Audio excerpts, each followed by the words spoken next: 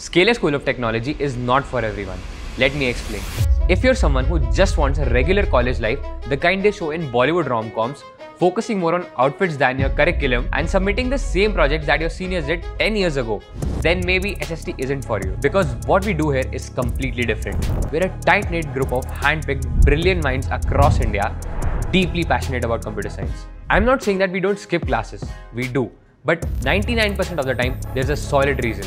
A project deadline, a hackathon, or something we're building from scratch. Our priority is to learn, build amazing projects, and spend days and nights doing it. And that's the reason you must have already seen a lot of first-year students at SST getting better internships than third-year students in other colleges. But we're not stopping here.